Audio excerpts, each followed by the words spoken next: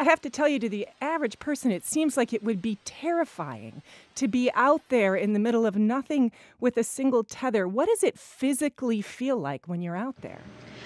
Well, one of the things, and I think it's a very useful aspect of our training, we have such an amazing training regime for our spacewalks and spacesuits down in Houston in the Neutral Buoyancy Lab, the big pool where we conduct all of that training.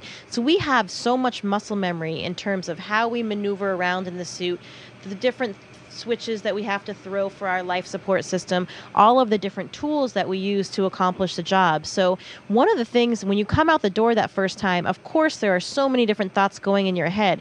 But the biggest one I think that's very common for most people in my office is, okay, I need to get this job done, not make any mistakes, rely on my training and do what I need to do. So luckily, because you have all of that training really ingrained in you, all of that muscle memory, you just start doing your job.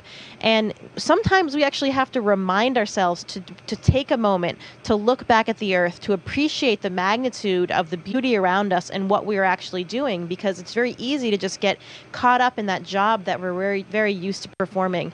People have very different emotions when they come out for the first time, so I didn't know what to expect.